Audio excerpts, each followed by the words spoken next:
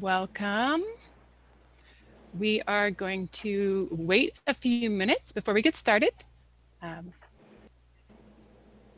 just hang tight.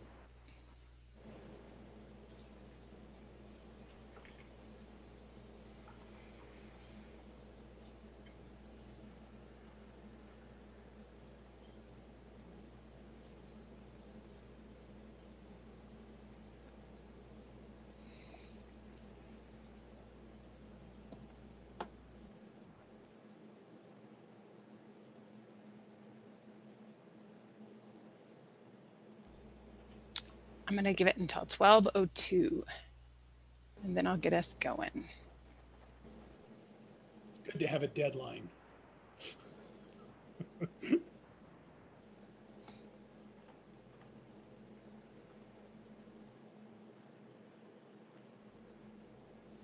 The session I was in this morning for ESA, the folks coming into the session typically had to go through about 3 different sort of stages to get into the Zoom meeting. So there's an emerging norm to wait about 5 minutes for everyone to navigate their way in. That makes sense.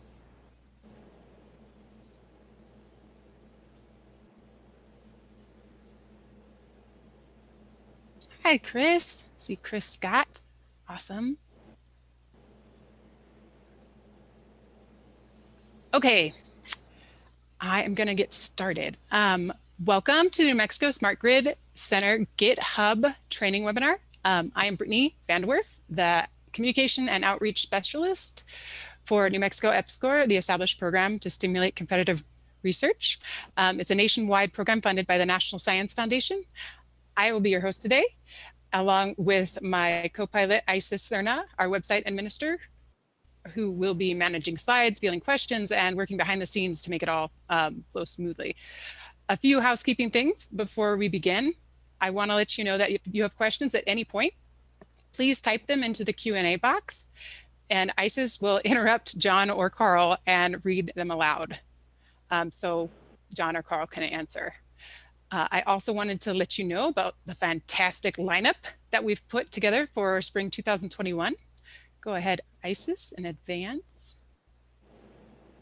The next webinar will be on March 24th, where we will hear from New Mexico Smart Grid Center faculty member Claus Danielson, who will be giving a talk entitled Exploiting Symmetry in Large-Scale Optimization and Control. Next is April 28th by another New Mexico Smart Grid faculty member, Hamid Nadimi, and his talk will be Control and Interoperability Challenges in New Energy and E-Mobility Systems. And finally, on May 26th, we will have an OPAL-RT for Beginners webinar led by New Mexico Smart Grid Center graduate student, Rusty Nail, who works with Olga Lavrova at NMSU. So keep an eye out for our monthly newsletter where you can find more information and registration details. Okay, now that we are through all the housekeeping stuff, I wanted to take a moment to welcome our presenters today. It's Carl Benedict and Jonathan Wheeler. And without further ado, they are going to share their knowledge about GitHub training and take us away. So I'm going to turn it over to you two. Thank you so much for being here. The floor is yours. Great, thank you. And I just want to take a second while I'm sharing my screen to thank you, Brittany, and thank you, Isis, and everyone at EPSCoR for coordinating these workshops and these webinars. It's a great opportunity to work together and to explore some concepts that can really be used to improve and facilitate workflows and collaboration with greater efficiency than we may be used to in some of our existing use cases and some of our existing workflows. And so I'll give you a little bit of background about myself. My name is John Wheeler, and I'm the Data Curation Librarian at the University of New Mexico Libraries and the College of University Libraries and Learning Sciences. I've been here since 2012, working in the library's Research Data Services unit with Carl, who's presenting with me today. And we both started teaching these kinds of technical skill concept workshops in 2017 through a ongoing Coffee and Code workshop series, and I'll share a little more information about that in a minute. And back in 2019, we both became certified software and data carpentry instructors. And so we've been doing this for a while in terms of presenting issues about version control, things like using command line interpreters to a broad range of users in a lot of different contexts. And so one of the things I want to share is the information that we'll be giving today. There's a couple of tutorials online that we can make available and have made available, and I'll put this into the chat. And the first is the Coffee and Code workshop materials. We have a, this is all made publicly available and open access in GitHub. And a lot of what we'll be doing today will be taken straight from the tutorials and the IPython notebooks that are included in that, at that link. And we also, as I mentioned, we're software carpentry instructors. When we teach software carpentry workshops, we use the software carpentry version control with Git lesson. So I put that into, oh, I'm sending this to all panelists. Sorry about that. Oh, someone else will follow up with that. Okay, thank you. And so a lot of what we'll be doing today is sort of a combination of these two resources that we refer to and encourage people to look at and refer to, because really when we start talking about Git and version control, we have 90 minutes together this morning, and we'll talk about what we're going to cover in that time.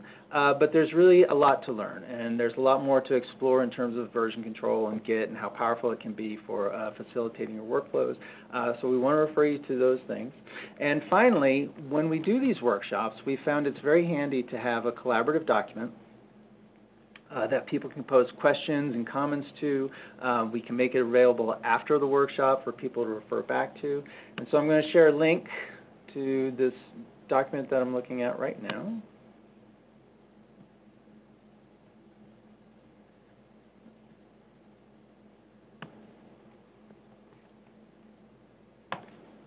Okay. And so please feel free to, once you get that link to our Google document that's on the screen right now, if you would like to jump into there and pose questions, or if you're aware of a resource or a particular troubleshooting code or command that's useful for people to know, please be sure just to drop it right on into that document. Carl, did you want to introduce yourself? Sure. Yeah, I'm Carl Benedict, and I direct our research data services and IT programs in the College of University Libraries and Learning Sciences. And my academic background is actually in archaeology, as I came to UNM now 28 years ago for the graduate program in anthropology, and have spent even longer than that focusing on various aspects of data management, analysis, and visualization, initially starting with archaeological data, but over the last 20 years or so, focusing on a much broader range of data, including a large focus on geospatial data and earth science observations. And for the last 6 years in the library, as John was mentioning, in our RDS, our Research Data Services program, it's been a great way to actually interact with researchers across pretty much all the disciplines on, especially on Central Campus, but even in the Health Sciences Center, in trying to support a wide variety of data management questions, challenges, planning activities, preservation needs. And our version control activities have definitely played a significant role in that, as that's one critical tool in the toolbox for efficient data management and collaboration. And with that, I'll hand it back to John. Great, thanks. And so one of the first things we like to talk about when we're introducing Git and version control in general and the concepts that are involved, we like to talk about the use cases, right? Because especially in terms of version control, we're used to thinking of it as more or less for software development, right, and software code, and just maintaining the pipeline and tracking changes around that. But we try to present it from the standpoint that there are many other use cases and many other workflows that can really be aligned with a really productive version control workflow. And so one of those being document production, right? And so we like to start with, and this is attributed to the software carpentry version control workshop lesson, where, you know, take a second to look through this. It's a situation we've all been in and we're all familiar with, right? You're the young student, you've got that final document and it's ready to go and you're excited, you take it in, you get some feedback on it, and now suddenly it's no longer final, it's final version 2, right? And we have this habit of proliferating copies of things, right? So maybe we don't want to make sure that we don't lose changes that we made to a document, so instead of having overwriting an existing copy of something, when we get more comments on it, it becomes final revision 6 with comments, right? And so you can see, you know, sort of in the humor of this comic here, it's a situation that's probably familiar to a lot of us, where we end up with multiple copies of a so-called final draft, right? And it becomes confusing to tell, well, which one was official, which one was canonical. Are there parts of different copies that actually have sections that I still want to use to combine into a master document? And so even though a lot of us move beyond this sort of workflow, even with working with, you know, binary formats like Word and Excel, a lot of the reason we move on and develop better practices around using these kind of document structures and file naming is because we learn it the hard way, right? And so if you think about things like that have come along in the past few years, like, and this is the notebook that we're referring to for this introduction to the lesson. If you think about something like word processing software and the features that have come along in word processing applications for document production, for managing changes and versions, it's an improvement over what we used to have, but you can still run into problems, right? So if you think about with track changes in a Microsoft document, once you accept those changes, it can be very hard to go back and actually see what those changes were, or to have any idea of why you made them, if you also have removed any relevant comments, right? If you think about the undo feature in something like Microsoft Word, a lot of times you can only undo up to the start of your most recent session, when you last opened that file. And so if, for example, you accepted a change that you were tracking, and you saved your work, you closed the file, you come back to that file, you may not have a way to recover that change later if you decide, well, what exactly was that about? Should I have taken a second look at that, right?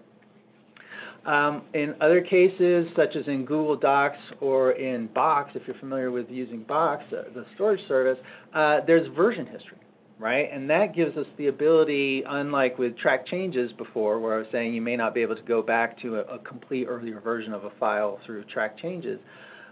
With version history and these online services, you can actually go back to a specific version of a document, but the difference from one version to another can include many, many changes, right? And what if there's one particular change or edit that you made that you're wanting to undo or to look at? How many different versions of that file are you going to have to load in order to compare one copy or one version to another, right?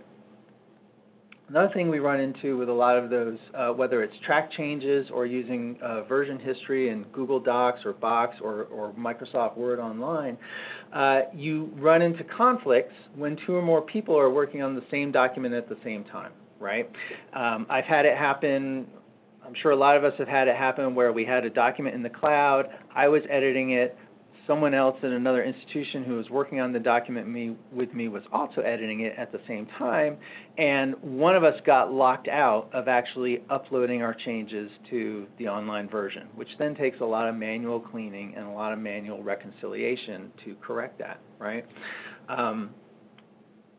To prevent against that, it's possible for somebody who's editing a file to lock it, but that actually then prevents anyone else from working on it, right? And so it does prevent conflicts, but it limits your productivity, right?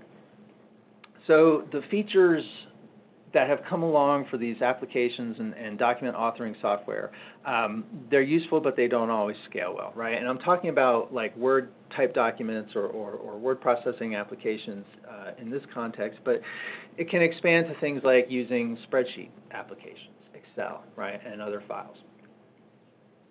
And so to think about how can we address these types of problems with version control, today we're going to specifically be talking about distributed version control, and so Git is an example of that, right?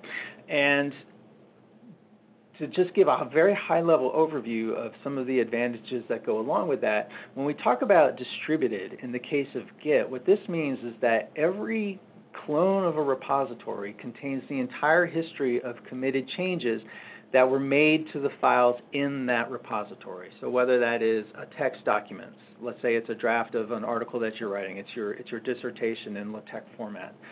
Let's say it's a relatively small data file that has been updated or changed. Or if you are working on code for an analytic pipeline, or maybe you are actually developing a piece of software. In distributed version control and in Git in particular, all of the changes that you've tracked are recorded and made available in each clone, or in this case, each copy of a repository, right? So if you think about, if anyone was ever familiar with Subversion, where when you were using Subversion to do version control, you wouldn't really check out the entire history of a repository and have it with you on your local machine to work with. You would just have sort of the latest snapshot, right? The most current state of the code, right? And this is something I'm going to come back to in a minute, but in Git, and when you're using Git, every clone of a repository is a complete copy of that repository. So where this comes in handy in, again, coming back to use cases that are not necessarily software development, but things like authoring documents, developing spreadsheets, every clone of a Git repository is a backup. So whether you're working with a copy, you have a clone of the repository at your desk at work, and you have a clone or a copy of the repository on your laptop, those actually provide some security against corruption and damage or loss of the so-called master repository that's probably living in GitHub or online somewhere.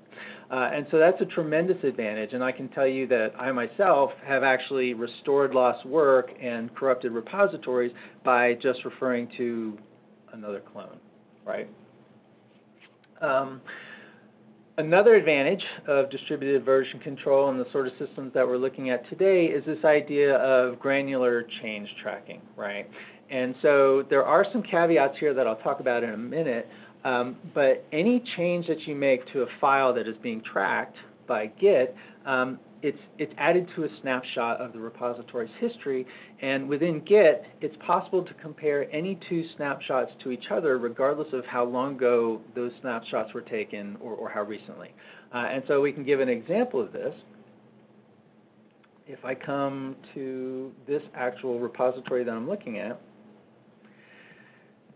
and so we see here this idea that this is the workshop that Carl and I are presenting. This is our coffee and code version control, and we have made 36 commits to this. That means that ever since we started working on this in December 2017, we've made and recorded 35 different snapshots of what we were doing to the repository at that time.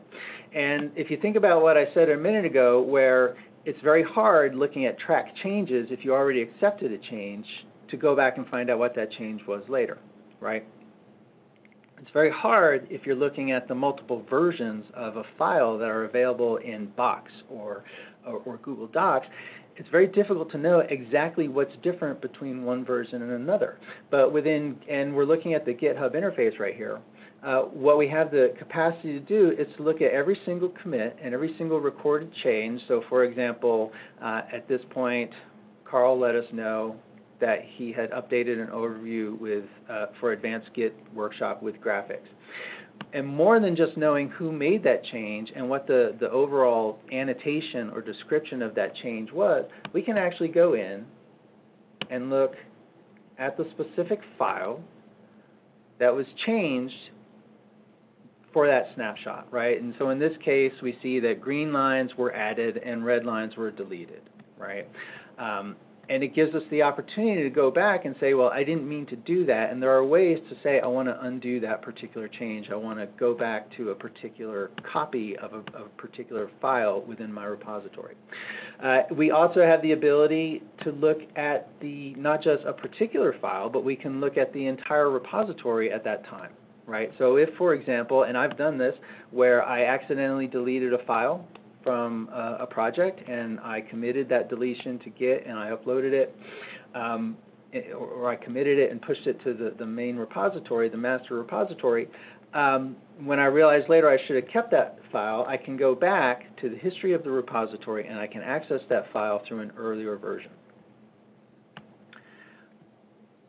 And it's possible in the Git command line interface that we'll be demonstrating today. I haven't figured out how to do it in the GitHub interface, but it's possible to directly compare, for example, the state of the repository at this commit on April 16th, and without necessarily opening up all the commits in between, you can compare that April 16th, 2019 difference with what it was like on August 10th, 2018. You can directly compare these two commits. And this is a concept that Carl and I are going to be talking about in more detail later, is what actually is a commit.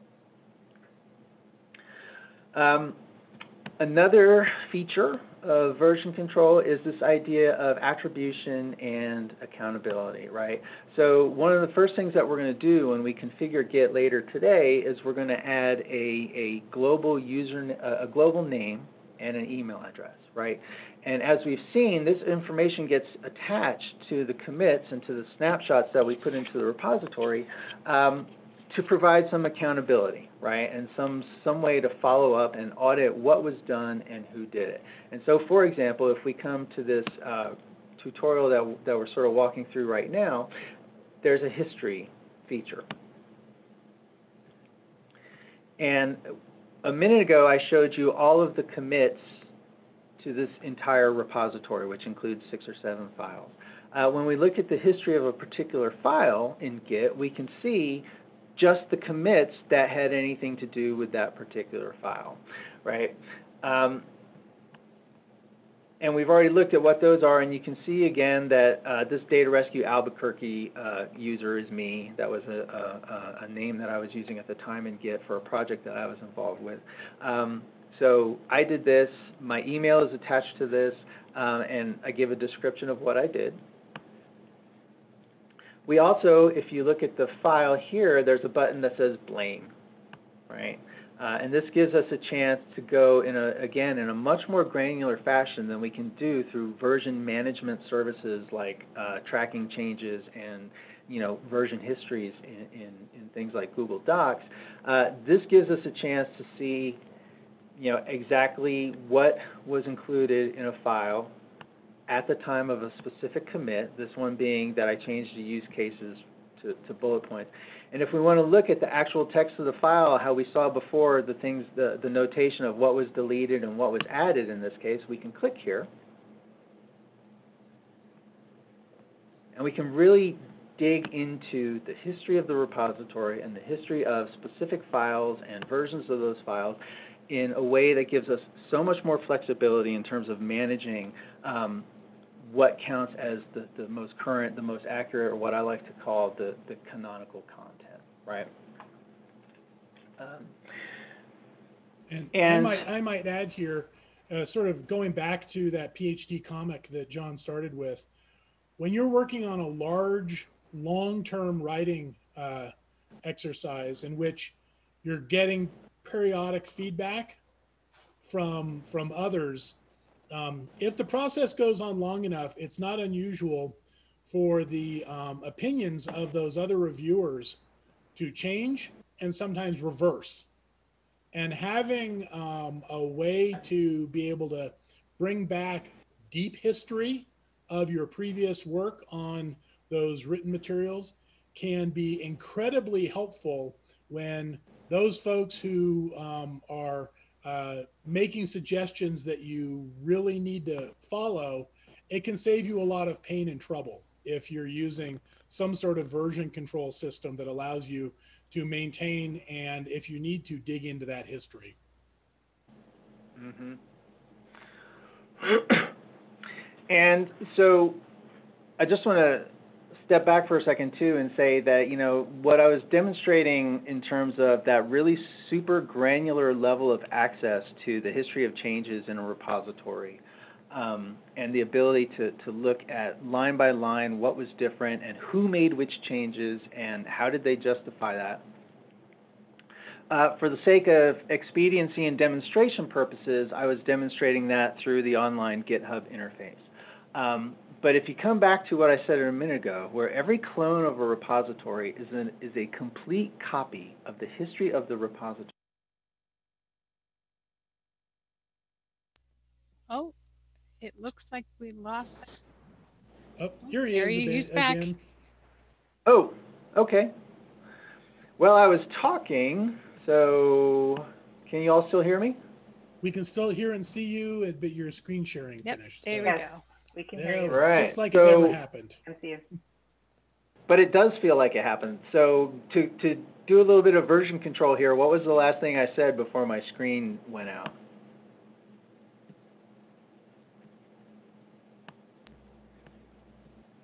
Okay, well, I'll just assume that I was, oh, okay. In the so notes, it's every clone of every repository, ...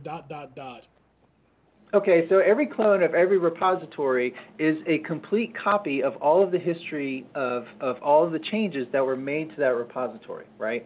And so within the the Git command line client that we're going to demonstrate in a minute, there are features and there are commands for accessing that history and for doing those comparisons from commit to commit and from change to change at both the level of the entire repository and also at the level of specific individual documents and files. So I'm going to pause. The last thing I'm going to do is give some caveats about this, but I want to take a pause and see if there's any questions. Great. Okay, well, do please feel free to type any comments. Okay. And so the caveats, and these are also listed in this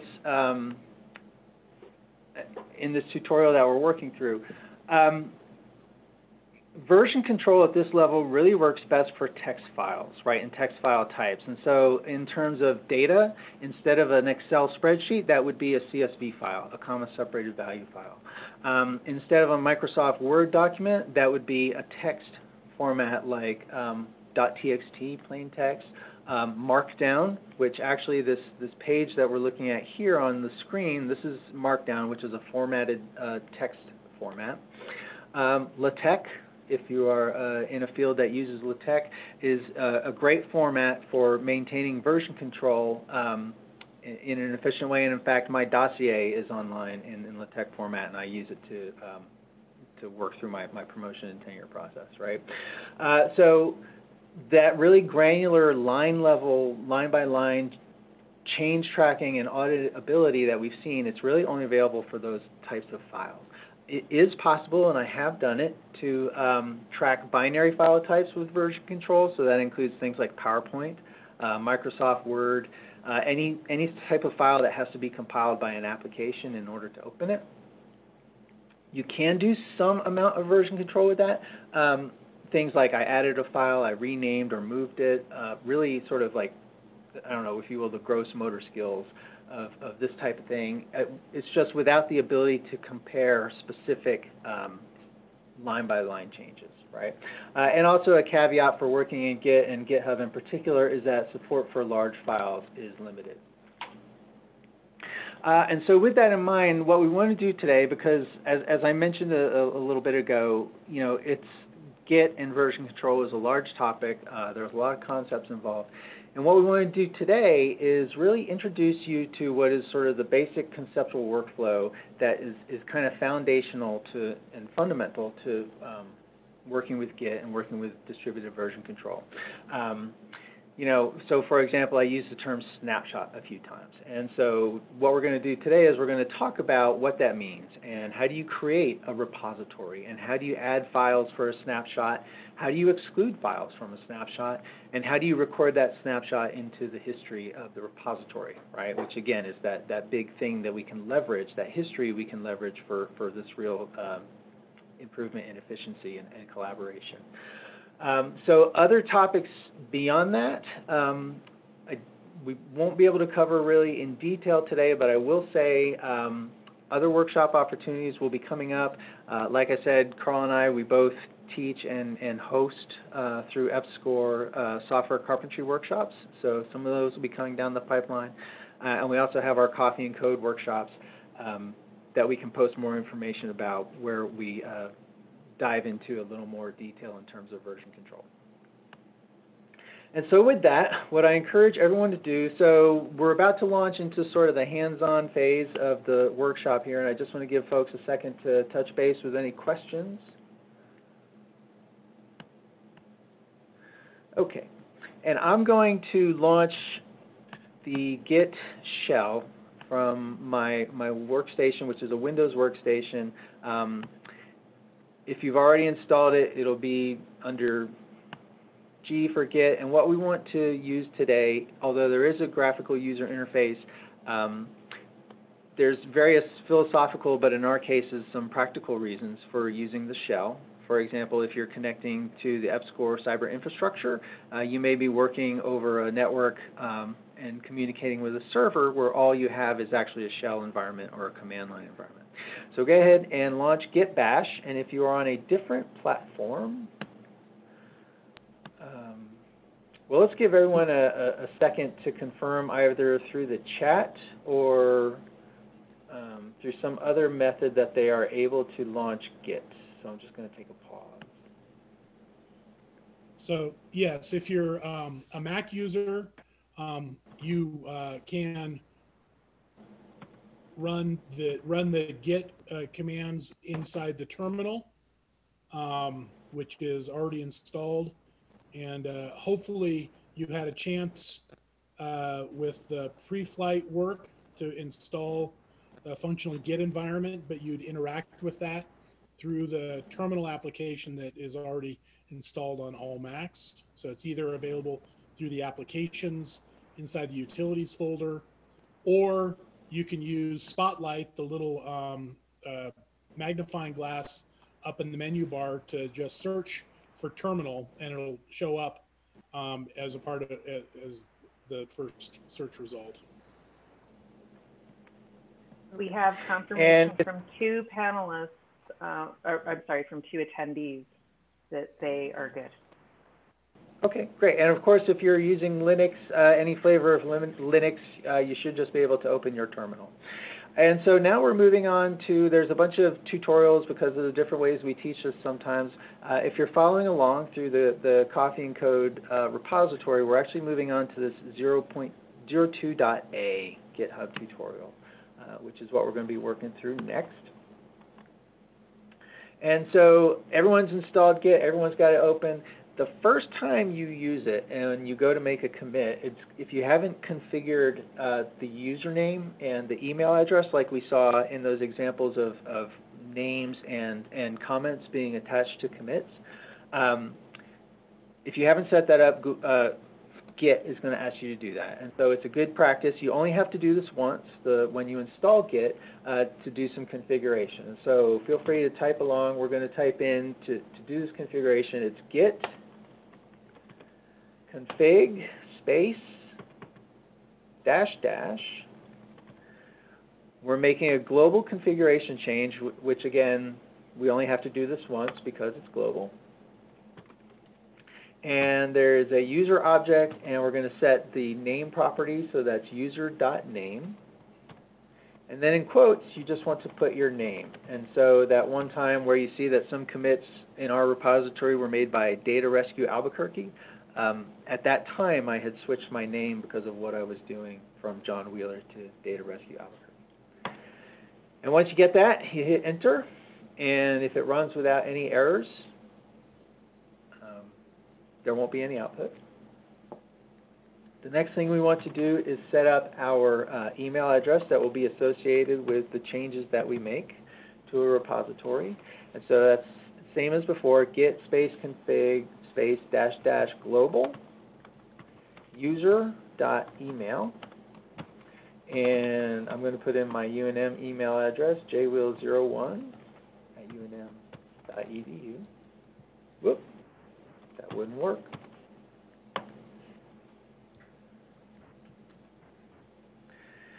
There are many, many other options, global options that can be configured for your environment. If you want to know more, if you're familiar with working in a command line environment, you can always type in git space config -- help for more information about the options related to the config command. And that did not work.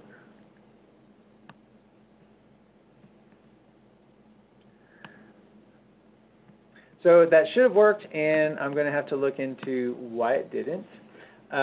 But without lingering over it right now, we will move on. To check out the various configurations in your system, you can type in git config space -- list. And I'm going to reduce my font size here a little bit. And so now we can see all of these options that have been, most of these are default options in terms of the Git configuration. I didn't change any of these except for the ones that we've seen with username John Wheeler, email jwheel01@unm.edu.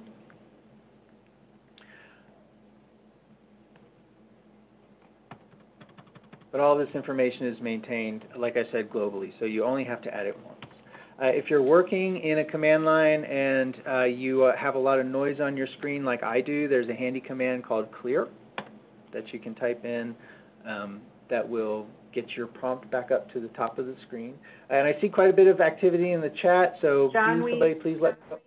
Oh, sorry. Yes. We had a question, but Carl just answered it in the chat. Okay. Yeah, I was about to say, please feel free to jump in with a question. And so now, the last thing I'm going to cover before tossing it over to Carl is one of the things I said a few times, a term I used was a repository, right? And so a repository is essentially, from the standpoint of an object, a repository is basically a directory where all of the files and all of the folders within subdirectories and files within that directory are tracked as part of a version control history, right? And so we have to be careful about where we initialize repositories. And so let's go ahead and whichever directory or space that you're in your computer, we're not going to go to desktop or anything because I found out last week that can cause issues with Apple users. Let's go ahead and make a directory using the make dir command, make dir space, and we're just going to call this git _demo.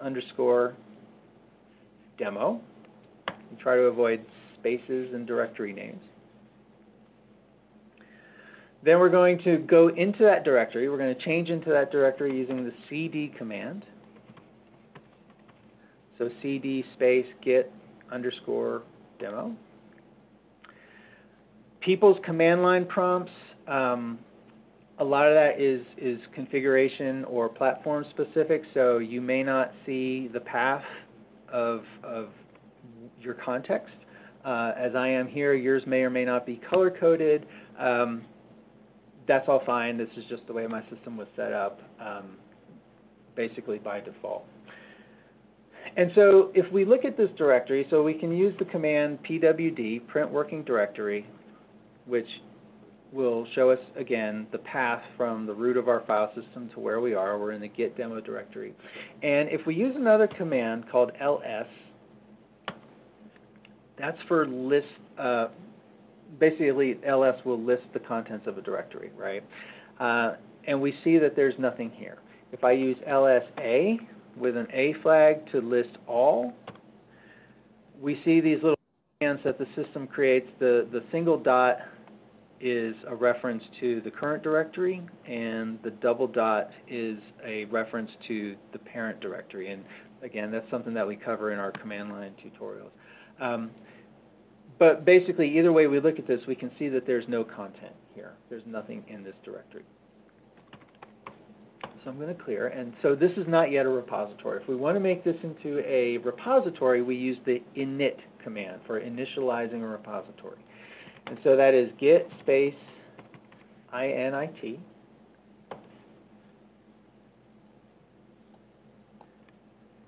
And now, as a result, you'll see, again, this is something that's platform and configuration dependent. My directory now shows me that I'm on the master branch, right? So that's one indication I have that that initialization command was successful. Another way we can verify that, if we come back to that ls space -a command, which is for showing all, we now see that there is a directory. It's a hidden directory because any directory that starts with a dot like this and the name of the directory will be hidden from normal view. This hidden directory is the Git directory, and it is in that directory that all of those history and all of the changes in those the commits and the various snapshots, that's where all that gets recorded. And when you start pushing changes and pulling changes from one copy of a repository to another, it's the maintenance of that history data and that history information in that Git directory that's where a lot of the power under the hood is coming from in terms of this version control system. So I will pause for questions, and then I'll keep my screen up in case anybody wants me to redo a particular command. But other than that, we'll just make sure everybody's following along, and if there's no questions, we can kick it over to Carl. And apparently I stopped sharing my screen. Right now. Great. Okay, so we can move forward, and I will share my screen.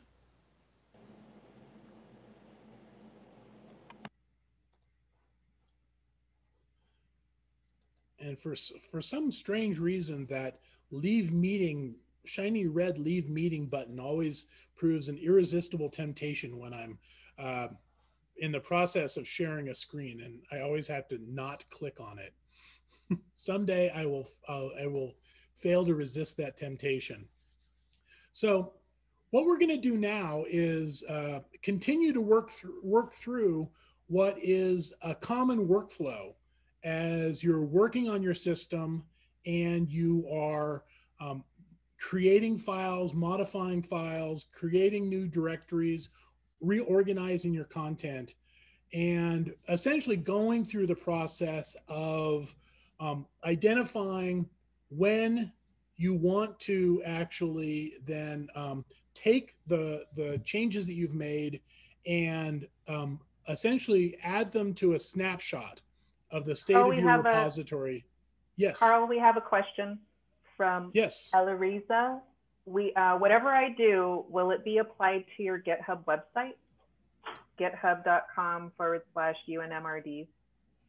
No, not automatically. And we'll actually talk about that later in what I'm going to be presenting, as you first have to create an explicit connection between the repository that you're managing on your local computer. You have to create a connection between that and a repository that you may be managing in GitHub or in another cloud-based service. Like as an example, here at UNM, our library also manages a platform called LoboGit that is based on the open source GitLab platform. But that's a good question, because Git is actually a set of tools and capabilities that you can completely use just on your own local computer. You don't have to have it connected to GitHub or another cloud-based service. That having been said, there are a lot of benefits for having it linked with one of those cloud services, as John was describing earlier, especially when it comes to either just working on multiple computers for yourself, or especially when collaborating with others, as it makes it much more straightforward to share the state of the repository with other users. But no, you need to go through explicit steps to first link your local repository to GitHub, and then you actually need to execute commands that we'll see examples of to actually push the local changes that you've committed to that remote repository. So when we're talking about the workflow, the key thing to keep in mind is that you can be continuously editing the content of your computer, and only when you hit a milestone that you want to actually create a snapshot, a view of your the state of your repository at a particular point in time, do you actually execute these commands. And so one of the things that you can do, and this is something we do often when you're in that repository that you've created, you can use a git status command to essentially examine the state of your repository. And in this case, I have, I'm a little bit ahead of you because I was actually running through some of this material last night. And actually, let me just do this. I will create myself a nice clean repository.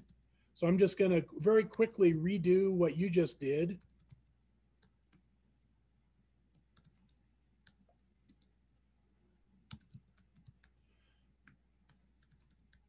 So I'm creating a new repository, in this case in my desktop, by creating a directory, changing into that directory, and then initializing that directory as a Git repository.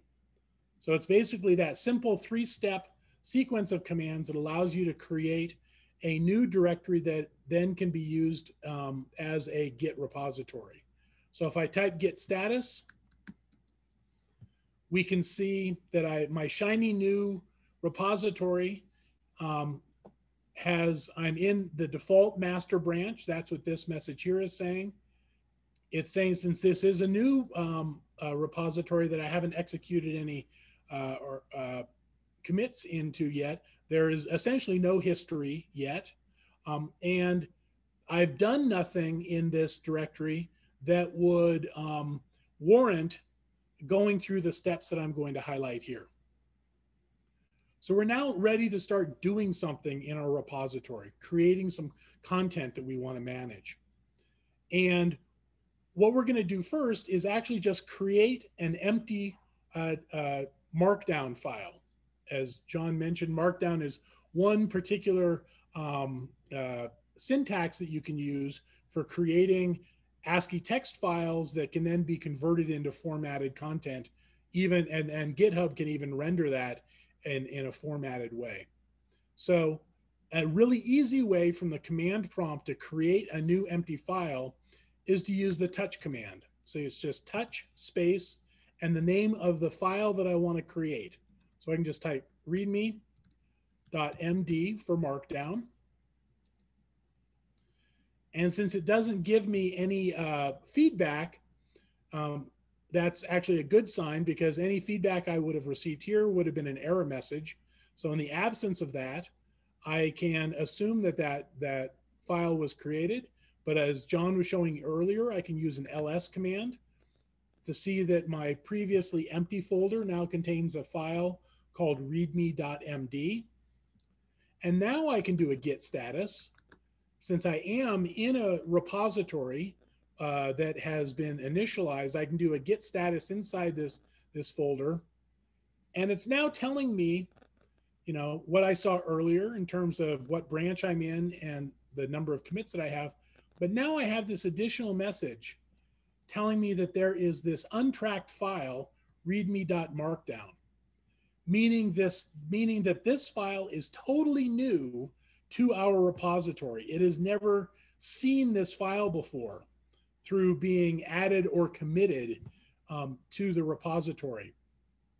And this highlights essentially the first step that you go through whenever you add or modify a file in your repository. So what we're going to do now is actually add some content to this file before we go through the rest of our process. And one thing to keep in mind here is that Git in all senses can be thought of as an available capability that can run in the background on your computer. And you only need to go in and start issuing Git commands when you're wanting to do repository related activities, like adding modified files to your history through commits. So what I can do here is I can use a text editor inside my terminal. In this case, I'll use nano. And I can type in nano readme.md. And that's going to open up this text file for editing. But just as an example, so I can exit nano, I could just as easily go into my, let me change screens here. I can go into my file navigator. Here I'm working on a Mac. So if you're working on a Windows machine, you may see something different, but I'm going to navigate to my desktop where that folder that I created is. And here's this demo2 repo folder. And I could just as easily open this up in my favorite graphical text editor.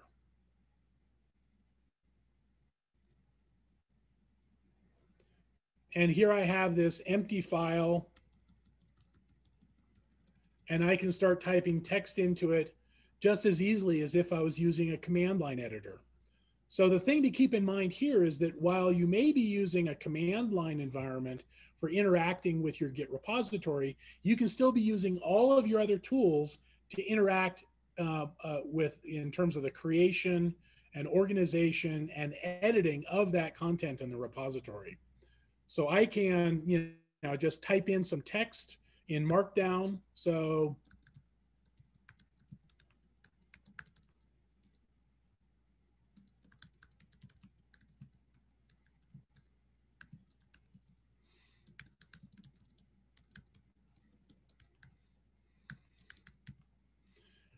I've now made some changes to this, and I can save those changes. And I can minimize my window here so I can go back to my command line here.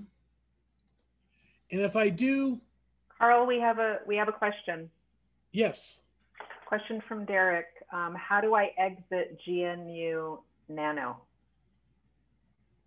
So yes, Nano is a commonly installed command line text editor, but you might your environment and John, maybe you can provide an insight in terms of what a recommended editor would be for Windows, either through the Git Bash or pre-installed in Windows that has worked well for you. Says I typed *X and nothing happened.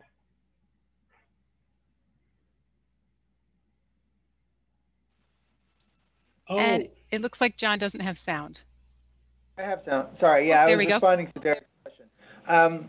So it's in Nano where you see that up arrow, that is actually a little shorthand for the control button, right? So you just want to type, to exit Nano, just type control, hold the control key down, and then O.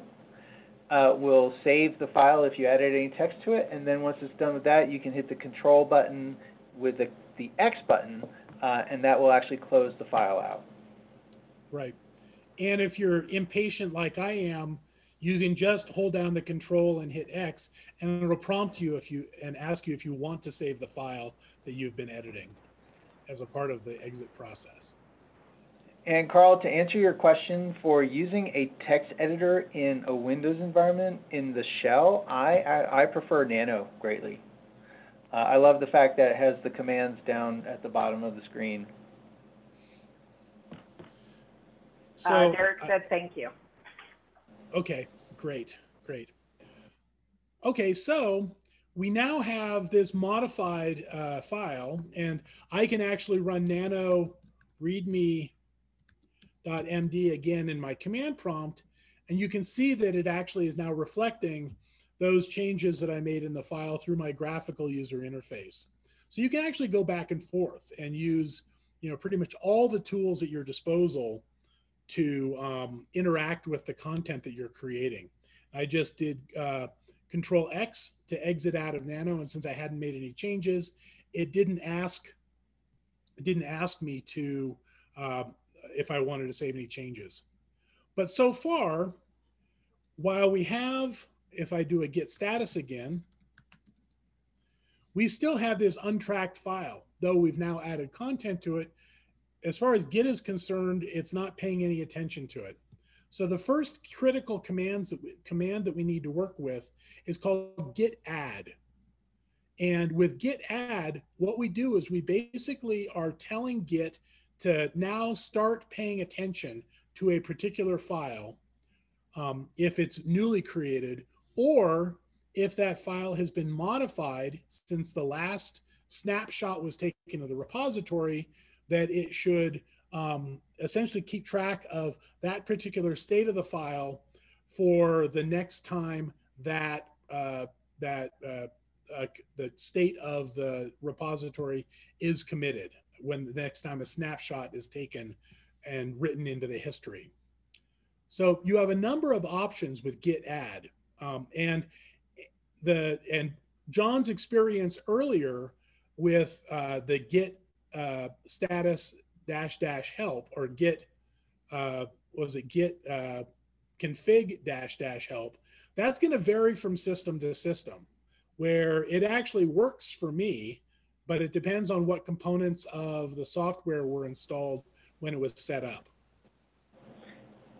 And I apologize, it worked for me too, but on Windows it opens up the help in a web browser. Aha. Which is why I didn't see it. So just as an illustration, if I do git add -- help at the command prompt, it brings up a detailed description of all of the options for the git add command. We're going to focus on a very simple variant of two variants of the git add command. So I just hit Q to exit that help screen to get back to the command prompt. That proves a significant barrier, as it doesn't actually say that anywhere. You have to know that that's the way to exit back to the command prompt, and a lot of people get stuck there.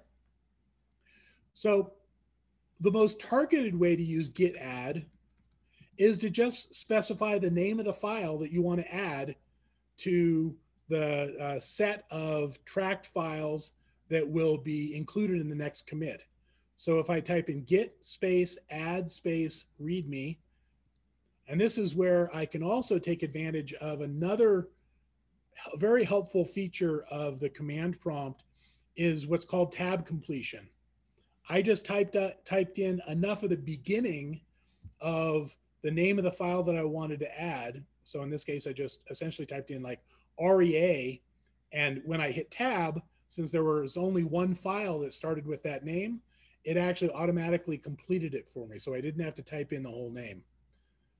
So when I type git add and the name of the file, what it's doing is it's now saying, Git, keep track of this file and include it in the next commit that I create. Now, if I do a git status, we see something different. Where previously we saw that we had untracked files, we now see that we have changes ready to be committed and the list of files that are going to be committed. And in this case, it's also telling us that it's a new file. But so far, what we've only done is we've essentially marked that particular file to be included in the next commit. We haven't actually taken that snapshot yet. We take that snapshot using another command in Git called commit. And with the git commit command, say that 3 times fast, We can give it a one-line command, or, and again, it's another command that has a lot of options. So I can do, again, git commit help and bring up the man page, and you can see all sorts of different options.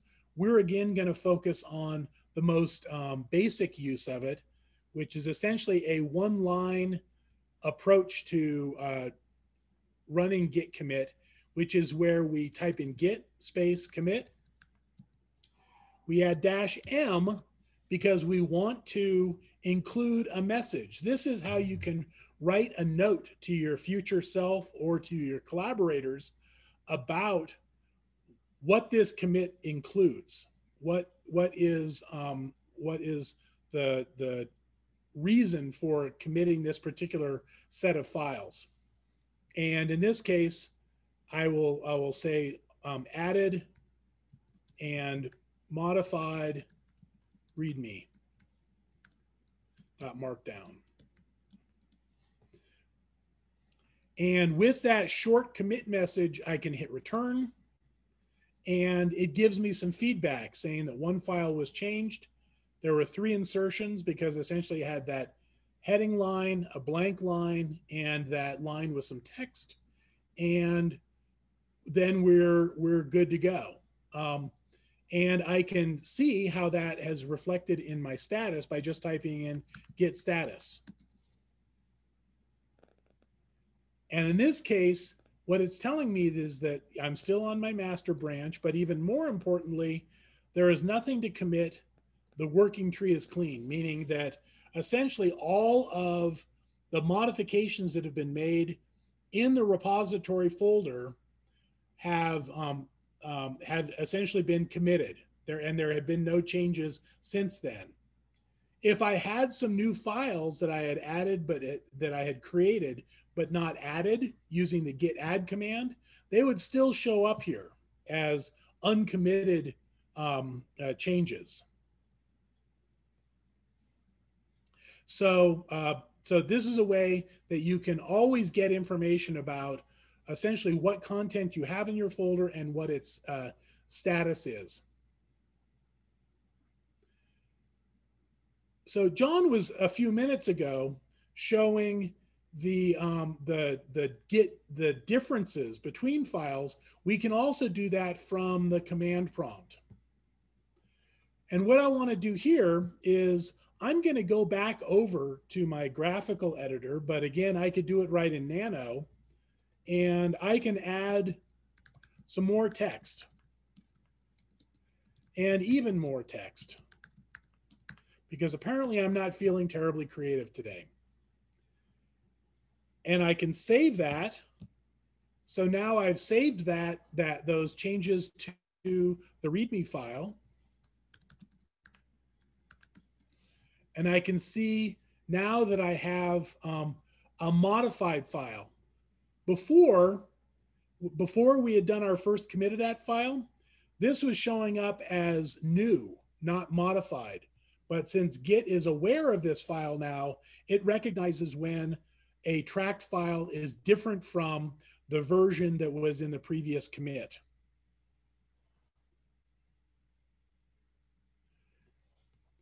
So we can use the git diff command to actually see what the differences are between the current contents of our repository and the previously committed contents.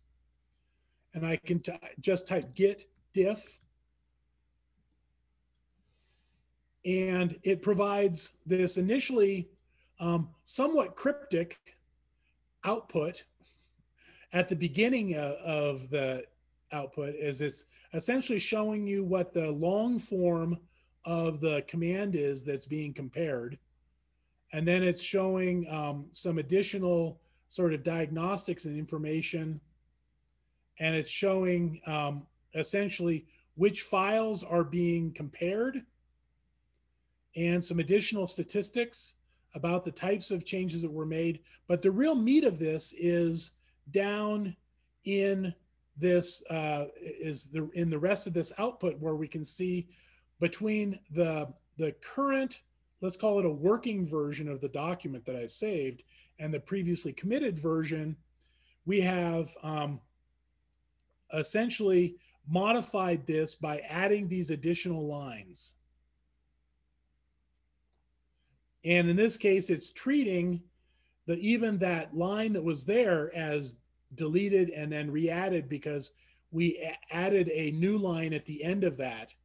So we modified even that line of text. And when you're doing these diffs, it is primarily focused on lines of text and any changes in those lines. So we can see here that the output of that command, just like we were seeing that in GitHub.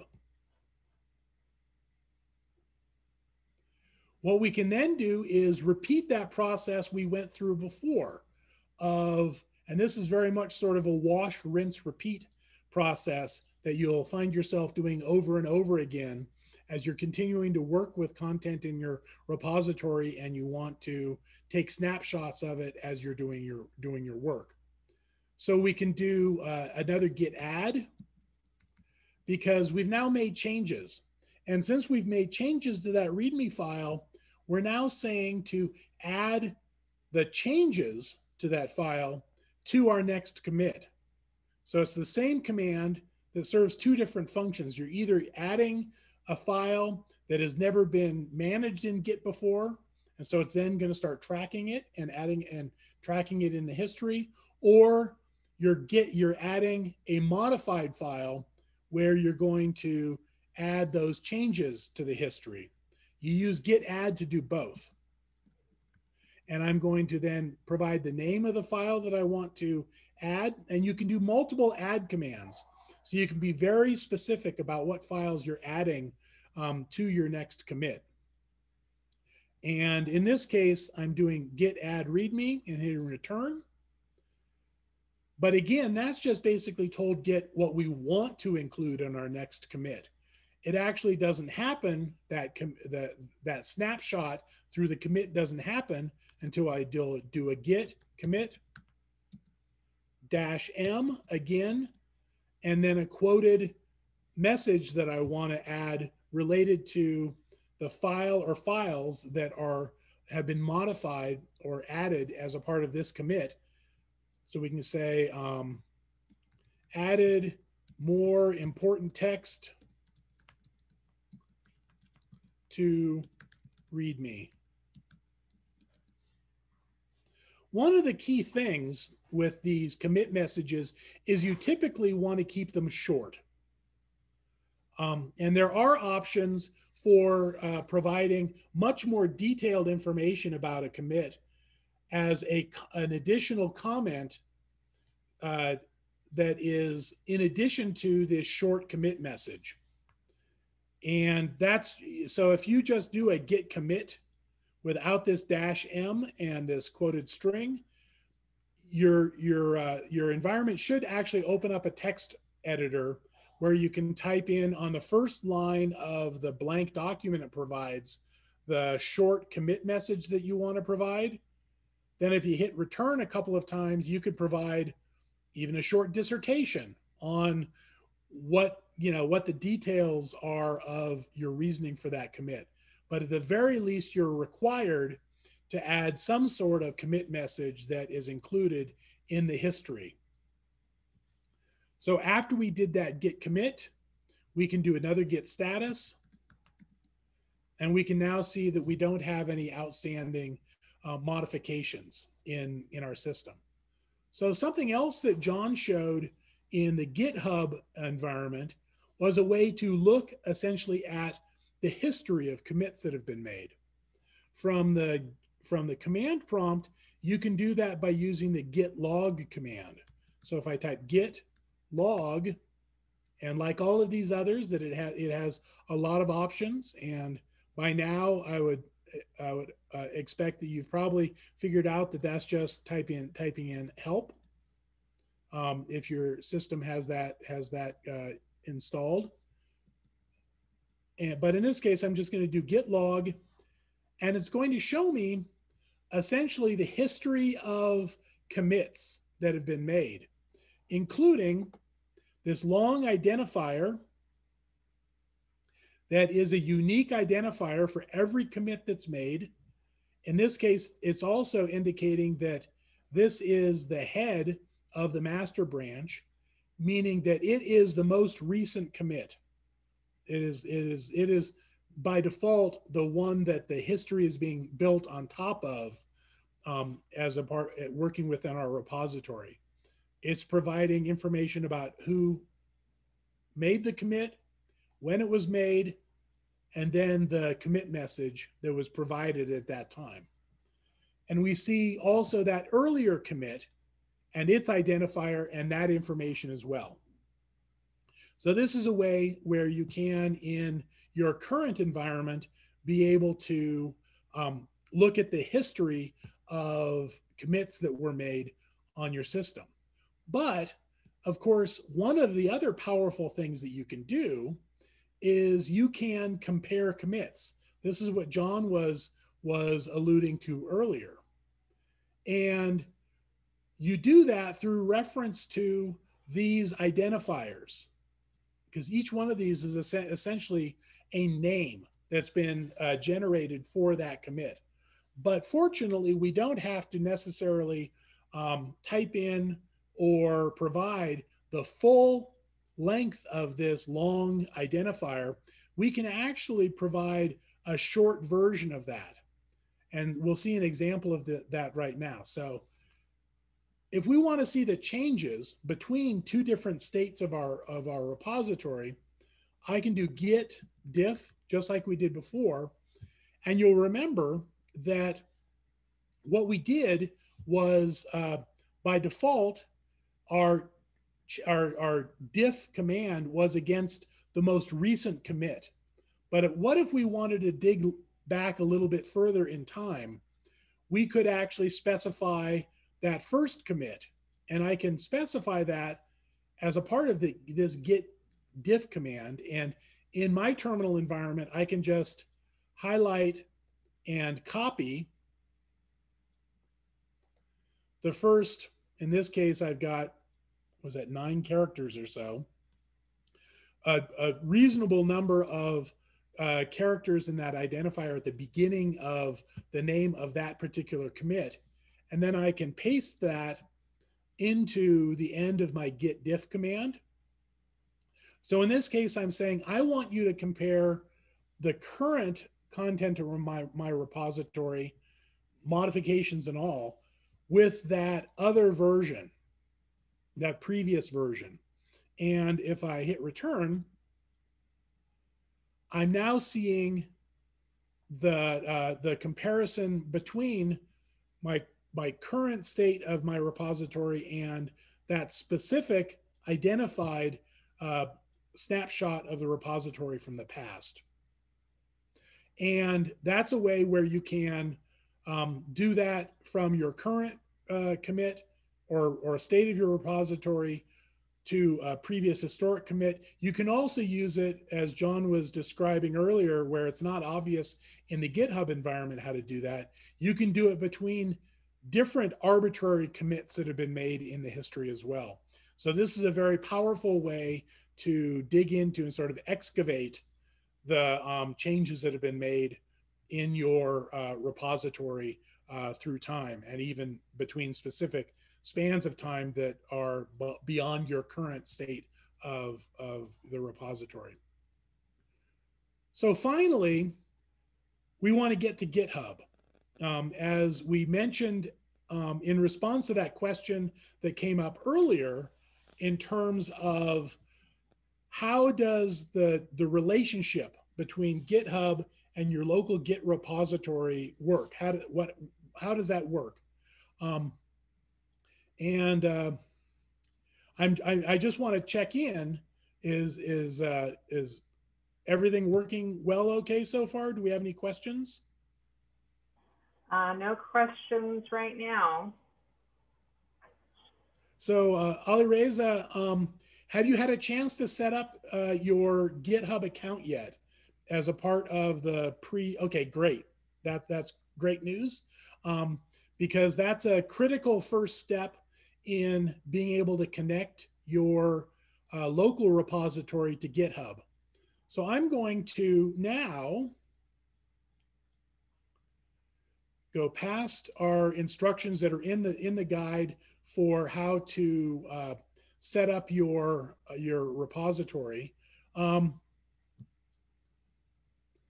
And what we're going to do is first now create a repository in your GitHub account. And we do that. I'm going to change over to my browser here. And let's see, let me find the right window. And where did GitHub? There GitHub is. And I want to put this in another window. Okay. So here is my my GitHub account, and what I want to do is to create a GitHub repository that I can then connect to my local repository. So now, if you've already created your account, you should be something like this once you've logged in. And what we're going to do is create a new repository by just clicking on this new repository button right here. And you're going to be asked for the name of the repository that you want to create. So I'll just call this repository demo 2-repo.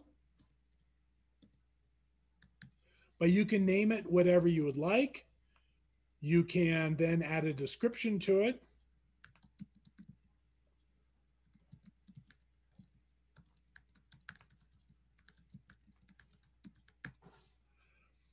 And in this case, by default, repositories are public, but you can create a private repository if you want to have control over who would otherwise see your repository and be able to interact with it.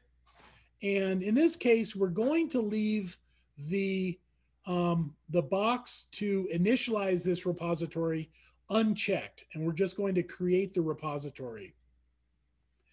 Another workflow that is sometimes used is to create an empty repository in GitHub and even initialize it using one of these options, and then clone that repository to your local computer. That takes care of this connection process that we're going to go through. But in this case, we're working from the premise that you have a local repository that you want to bring into the collaboration environment of GitHub. So we're going to create this repository, but we're not going to initialize it with any content, which is what these checkboxes do. And it tells us it's creating the repository. And then it provides some information about different ways to essentially set this repository up, in either linking it to the desktop GitHub app, if that's what you're using, or creating a new repository at the command line that is going to be connected to this. Or in this case, we're going to be going through this process that they describe here as pushing an existing repository from the command line. So this is a good reminder of this process that we're going to go through right now. So now that this repository exists, one thing that I'm going to want to do is I'm going to want to copy this link. And you'll see that this link is the same for each of these. Because Carl, I'm sorry to interrupt. Yes. Would you mind going up to the top and showing people the different options between HTTPS and SSH? Oh, sure. And how to set the HTTPS option? Thank you. Yes.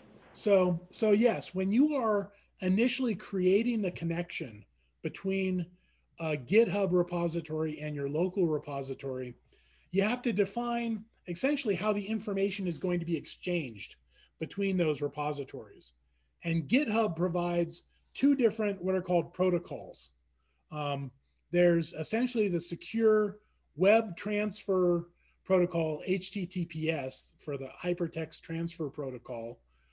which powers, the web. When you're accessing any content through your web browser, that's frequently, nearly all the time, through either HTTP or the secure version of HTTP, which is HTTPS.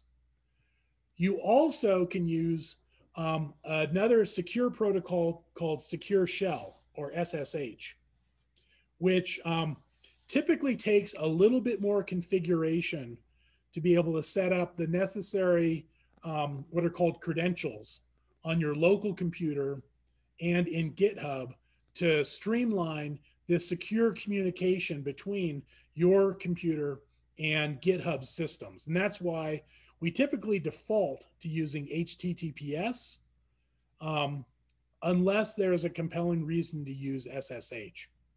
So to do that, you make sure that this box for HTTPS is checked, and you can also see that is reflected in the name of the link that is provided here.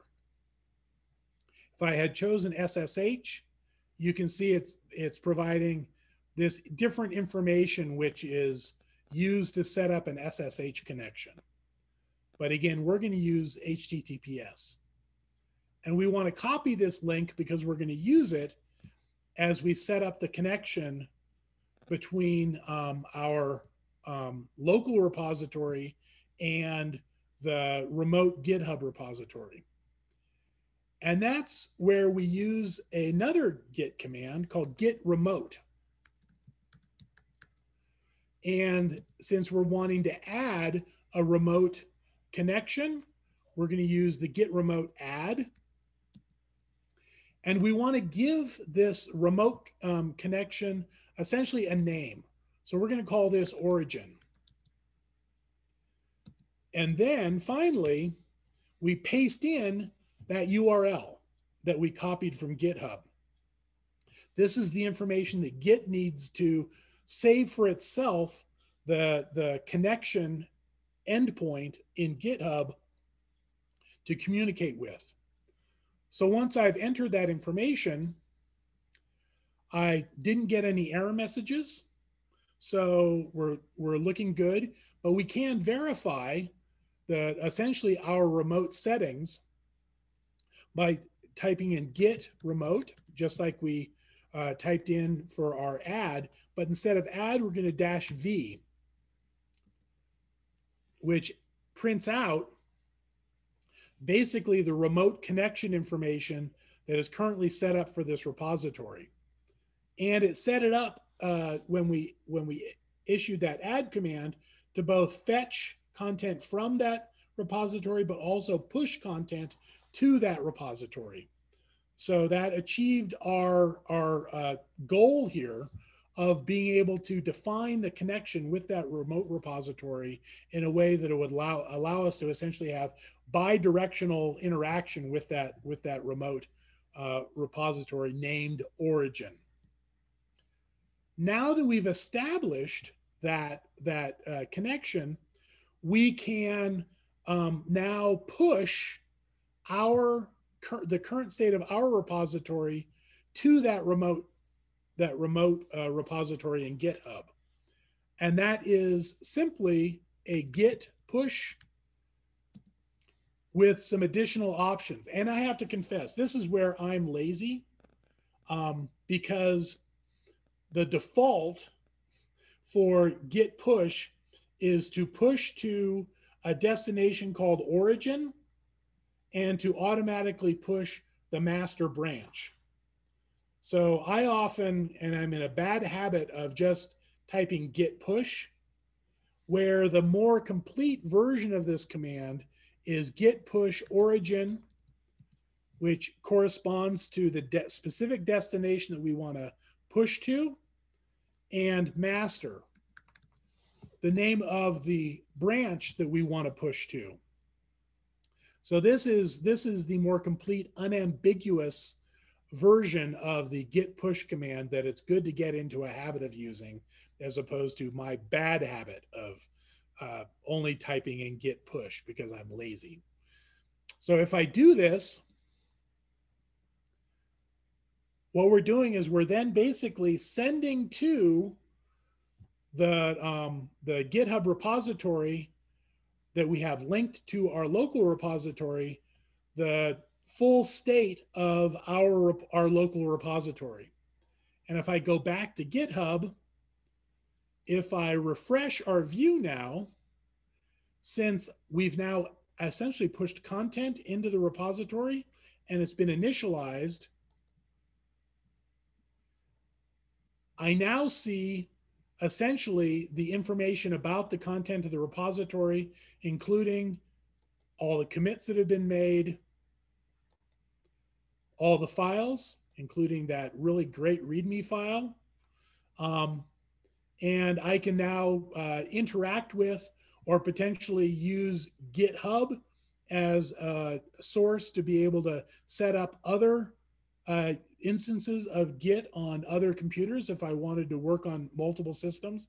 I do that quite a bit as I find myself working on my computer in my office on campus, on my computer here at home, on my laptop, and I can have a copy of that repository on all three of those, and I use GitHub as the hub for synchronizing and exchanging the current state of my repositories between those three systems. So in that case, I'm essentially collaborating with myself. So one last thing I want to illustrate, and this is something that I will simulate by editing content inside the GitHub interface, which you can do, but it's not very elegant or powerful, is that you can edit to a limited extent files inside GitHub itself. So in this case, I basically have this README file, and if I click on it, it brings up my view of it, and I can actually edit it here in GitHub. And it brings up just a very primitive text editor, and I can say, you know, something like,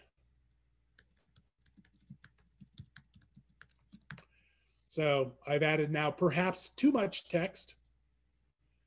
I can add a commit, a message.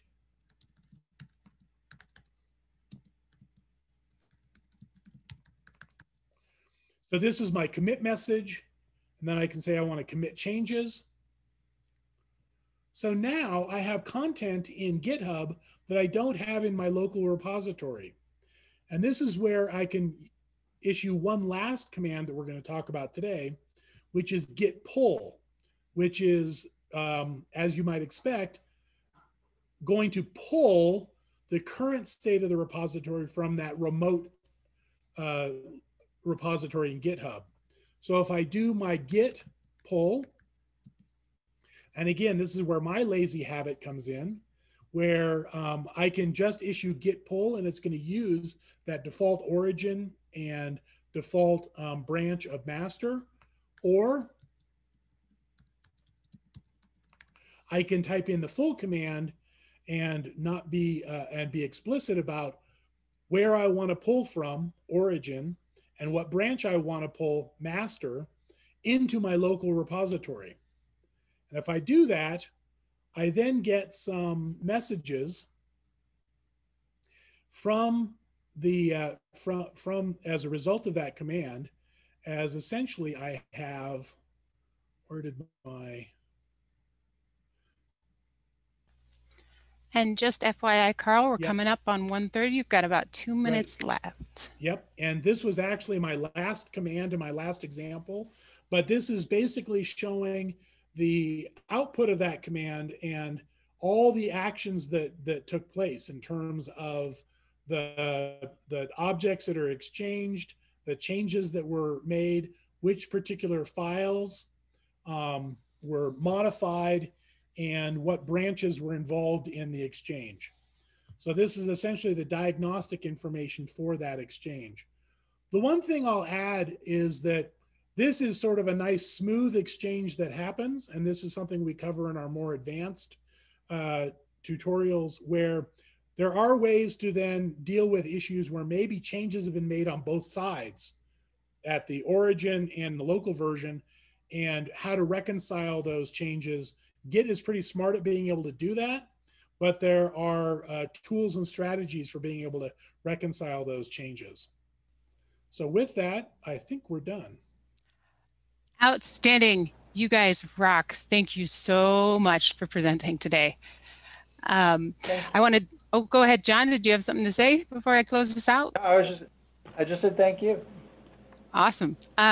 So once again, I want to thank you for this informative and comprehensive training on GitHub. Speaking as someone with very little experience with this platform, you made it as easy as possible to understand and very accessible. So thank you again for being so generous with your time. And before we sign off, I want to again thank my partner in crime, Miss Isis Cerna, and join us again next March for Claus Danielson's presentation on the 24th at noon. Have a wonderful day, Excellent. everybody. Thanks for everyone. hanging in there. Bye-bye. Bye.